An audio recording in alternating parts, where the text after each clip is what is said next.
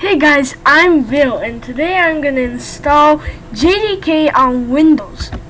First, you need to download the installer. First, go to your favorite search engine and search for JDK as last time and click on downloads. It will show you many options, but the ones that you want to choose is the ones that is correct with your operating system. Now in this tutorial I'm going to choose Windows 64-bit. The bit is real important. So to check your bit, go to Control Panel. This is a real easy way to check it. Go to System and Security, System, and here on System Type, choose, it shows you the operating system and the bit. In my case it's 64-bit and and also you have to accept the agreement, and now you can download it. I already downloaded it.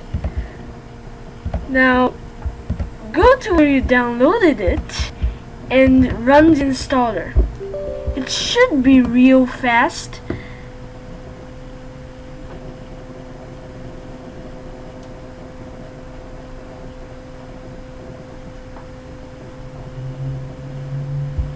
Now it's loading up and we can start installing.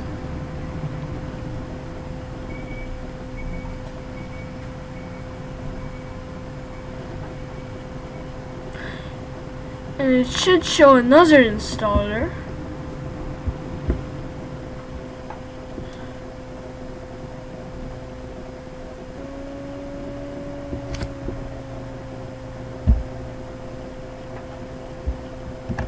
Oh, there we go.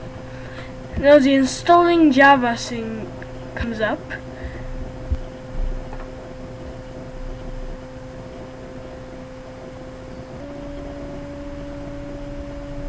So Java installed successfully. Now to check if it's installed correctly, go to command prompt and type java -and version. This will tell Java to give us the Java's version. It says 64-bit and 1.8.0131. So it's installed successfully. Now you can get out of it. And this is it for this tutorial. Thank you for watching. If you like this video, subscribe to my channel, and don't forget to check out my website www.whatsyouridea.com, and I'll see you in the next tutorial.